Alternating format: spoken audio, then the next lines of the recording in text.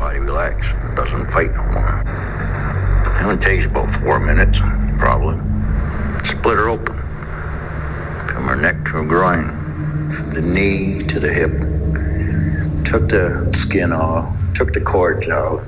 Took the fat off. And it was only about that big around anyway. He stuffed her mouth with dirt and mud to keep her quiet. And I don't know what's wrong with me.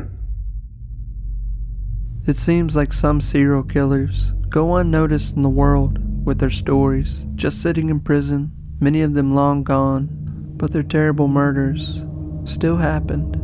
In particular, Arthur Shawcross, who has a broad valley of murdering people in a huge timeline. His individual murders may actually disturb you. Maybe Arthur's life is too well written as a serial killer. He has the childhood that you would think every serial killer should have.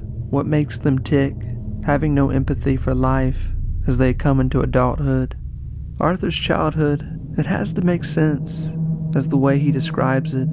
For everything to work the way it did with him, it has to be an indication of how killers are made. There's a story that Arthur tells of when he was in Vietnam as a soldier. He found 2 village girls. He tied up each of them to separate trees, one facing the other, so they could see each other, point blank.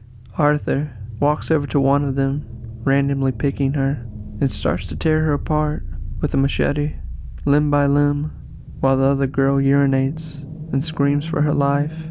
Arthur's stories of murder and his life are so disturbing that it's hard not to believe that he should always be talked about in the top food chain of serial killers. This is what a serial killer starts as, innocent to a vicious and ruthless walking nightmare.